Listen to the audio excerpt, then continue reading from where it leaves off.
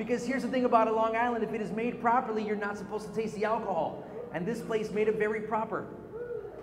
Because I smashed the first one because it is a hot 96-degree day in Chicago summertime. And I crush it. And I don't know what alcohol tastes like. And I'm like, love it, iced tea. I destroy the first one. I was like, oh, bartender, that was easy. Let me get another one.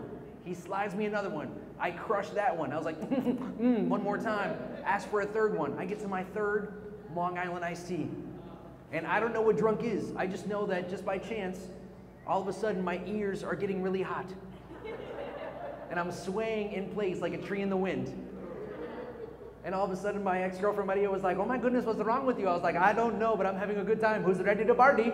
And I started to become my Uncle Sharish, and she's like, what's wrong with you? I was like, I don't know, but donuts for everyone.